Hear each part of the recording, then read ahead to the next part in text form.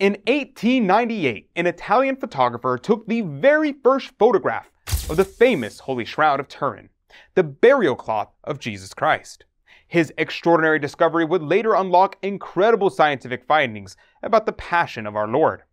Now stay with me to hear the story and the facts about this incredible miracle of the Church.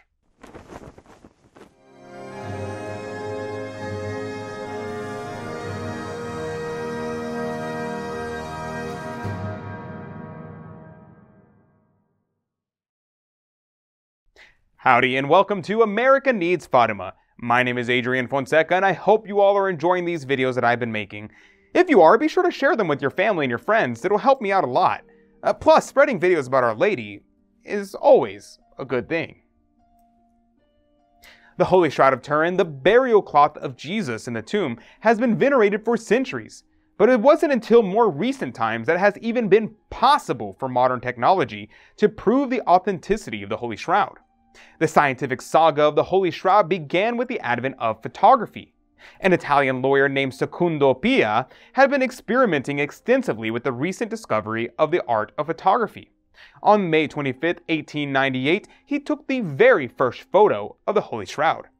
In the darkroom, as he immersed the first two plates into the chemicals for development, astonishment and excitement arose in him, for instead of the usual negative, he saw a positive image of Christ's lifeless body. It is undoubtedly a mystery. It would be simply impossible for a medieval forger or any other artist to anticipate the photographic developing process centuries before it was invented.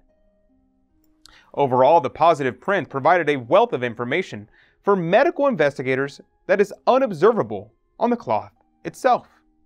After the photographic sessions in 1898 and the subsequent dispute, the shroud lay undisturbed in its reliquary until two public exhibitions in the early 1930s. During this period, another series of photos were taken and intensive research was conducted by Dr. Pierre Barbet, the chief surgeon and the professor of anatomy at one of Paris's leading hospitals. Okay, I'm going to pause right here for just a moment to let you know that we have openings in our very special Child of Mary group. If you think more people need to hear about our Lord and Our Lady, consider joining us. You would be joining a select group of like-minded people who want to spread devotion to Our Lady as far and wide as we can. Also, every Child of Mary has a special Mass prayed for them every single day. Just imagine the special graces that you would receive. If you're curious, click the link in the description down below, or go ahead and click the pop-up on your screen that's like right here. Thank you. Okay. Back to the shroud. In the early 1970s, technological advances unlocked many hidden features of the shroud. Incredibly, the body image lies only on the topmost fibrils of the threads and does not penetrate any deeper as paint or any other liquid substance would. And they found that image without any enhancing equipment could not be seen within 6 feet and required a viewer to stand beyond that distance. So any forger would need a very long paintbrush.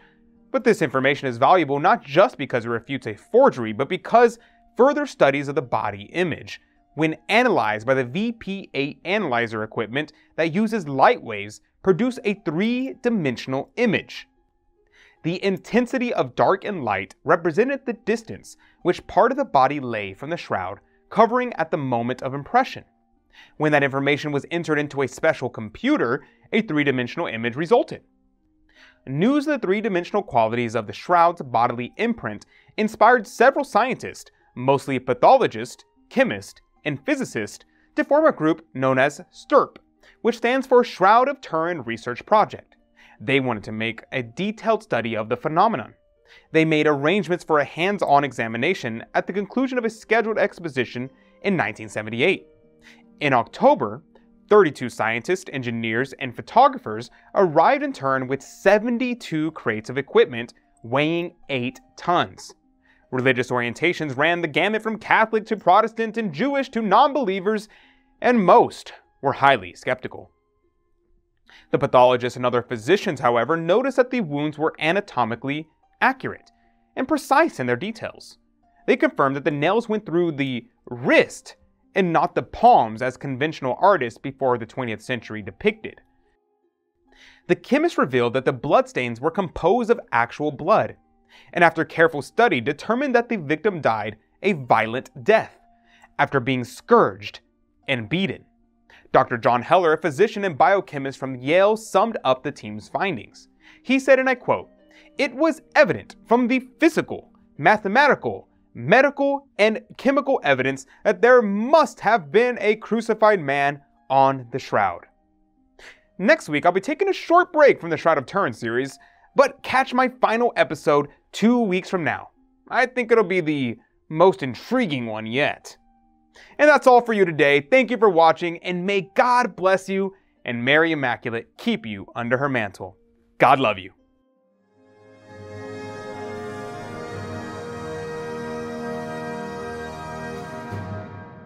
Thanks for watching. To save souls, there needs to be more Fatima-focused content on YouTube.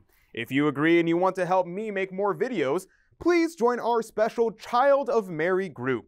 As a Child of Mary, you'll get a beautiful Fatima pin, plus inspiring reports on America Needs Fatima work to save souls. Click the link in the description below to learn more and become a Child of Mary. God love you.